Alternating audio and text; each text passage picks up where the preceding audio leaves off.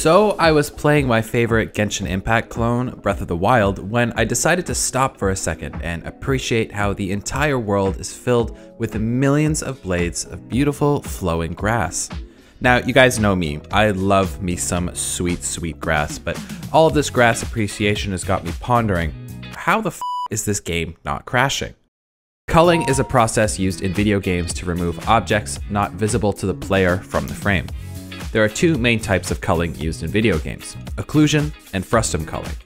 Occlusion culling is a technique that optimizes performance by only rendering objects that the player can see. If you take a picture of a mountain, for instance, and there's a large grass field on the other side, the camera doesn't need to pick up and process the massive grass field sitting behind it.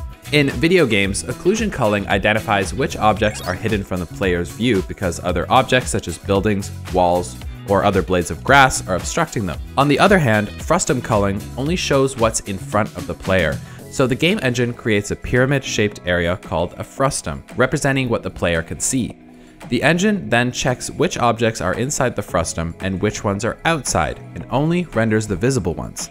By using frustum culling to render only the objects within the player's field of view, and then adding occlusion culling to remove the objects hidden by other objects, games can render a much smaller percentage of grass without the player ever noticing.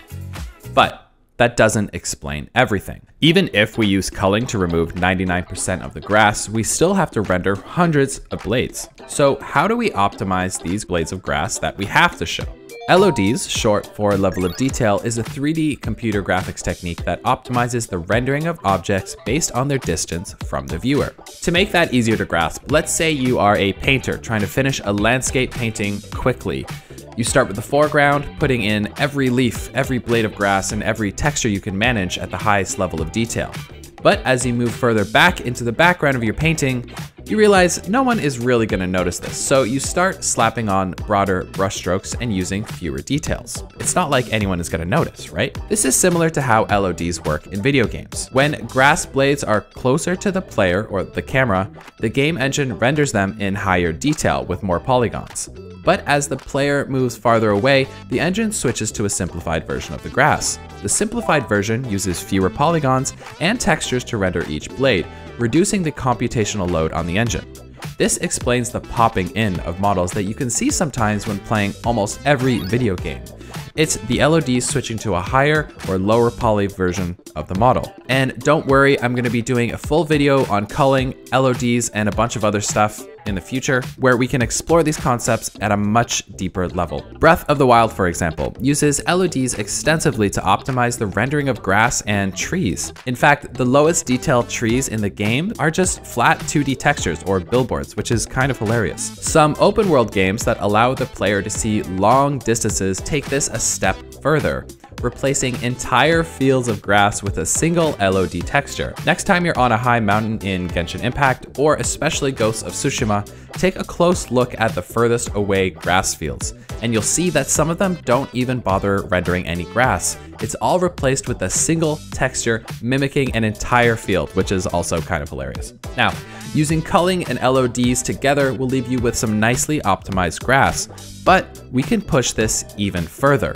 Let's talk about GPU instancing. GPU instancing is a technique that efficiently renders many identical or similar objects in a video game by creating multiple copies of a mesh and using them in a single call. To explain how this works, let's say you are the most famous person on the planet, theoretically, obviously, and you have millions of friends that you want to invite to your very fancy birthday party. Sending individual text messages one by one to all of them would take an eternity.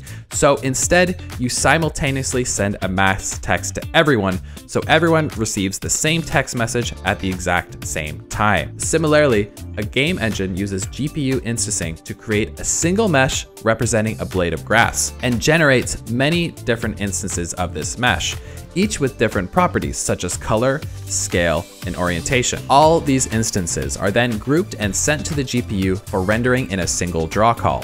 GPU instancing isn't only used to render grass and other foliage. Many games use GPU instancing in very creative ways to create complex particle systems, or to even populate entire worlds. Some games even use GPU instancing to simulate massive crowds, giving each person their unique animations and behaviors.